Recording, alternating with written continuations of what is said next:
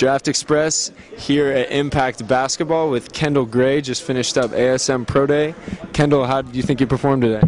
I started off a little slow, but then I picked it up. Just started to show my athletic ability, and then everything started to follow suit. You know, just rebounding, blocking shots, and just getting putback dunks. That's my strength. So it started to go well. A lot of high-level players here, you know, some lottery picks. You're out of Delaware State, maybe one of the lesser-known guys. What are you out to prove, and what do you think you were able to show? I'm the underdog, of course, just coming from Delaware State. Nobody really knows about me, but, you know, just showing that my energy and effort is enough to be good at this level. You know, going against these guys every day, they push me and I push them just as well. So, you know, I'm just going at it like every day is my last, and just an underdog mentality. For people watching this video who maybe don't know much about you as a player, how would you describe yourself?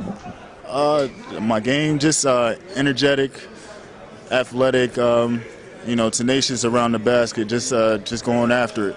You know, I was one of the leading rebounders in the country, so that's my skill, that's my specialty, just going after rebounds, and every team needs a rebounder. So 6'10", 240, high motor. How do you end up at Delaware State?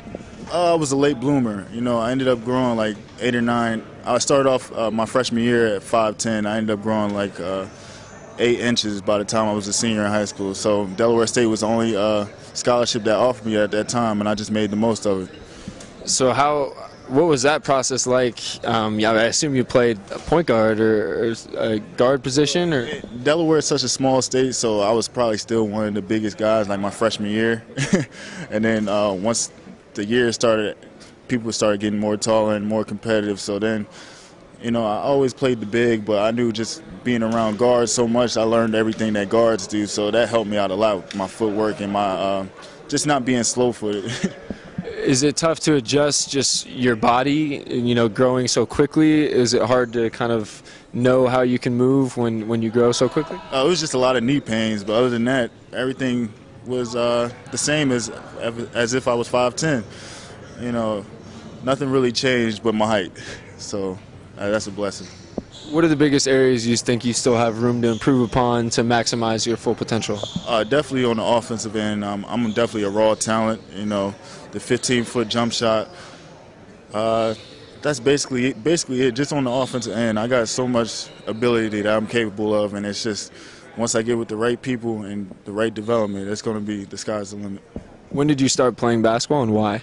I started playing around like 8th grade, and I wasn't really a big basketball because I was a fat, chubby kid, so I didn't really want to get into sports. But then, you know, my mom, she always played basketball, so, and my brother, well, my family just was big sports. So just going out there and just getting active. I always watched the game, but just going out there and getting active, that's when I really started 8th grade. Is there anyone you'd like to watch and try and model your game after a little bit? I'm a big fan of Tristan Thompson right now. He just go gets it, and he's about to get paid for it. So, you know, that's basically what my job will be at the next level. So I just look at him and just know that there's a job out there for you. Where do you see yourself 5 years down the road?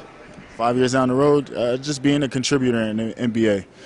You know, people say all the time, you can play in the NBA, you can play in the NBA, but it's just going out there. I just don't want to play. I want to actually go in there and contribute. Great. Thanks so much.